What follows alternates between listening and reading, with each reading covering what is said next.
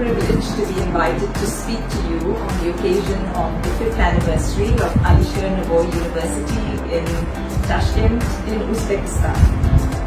I'm coming to you from Bombay, India, which is the city of my birth, and I've been here throughout most of the pandemic.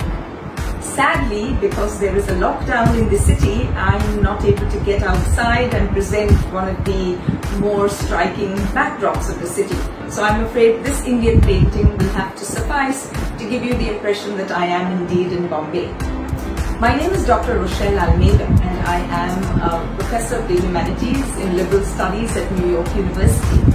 It was my great privilege 2 years ago to be invited to Alisher Navoy University when I was a senior Fulbright research fellow.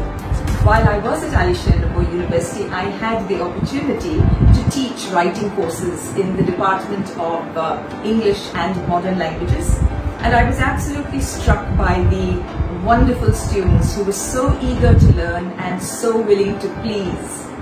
I also had a very hospitable time on campus, while all the members of the English department, the administrators, the students, and particularly Professor Nozlia Normurodova offered me every facility to make my stay on campus extremely comfortable and memorable.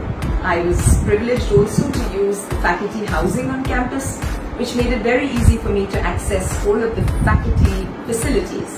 So thank you so much for leaving me with such warm and wonderful memories.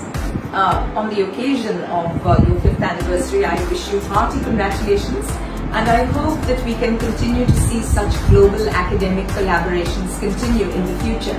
And I know that your university will be at the very helm of them, supporting your students with all of the work you do.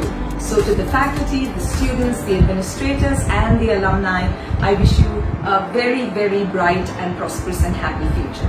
Thank you for hosting me, and thank you for leaving me with a memorable stay in your beautiful country.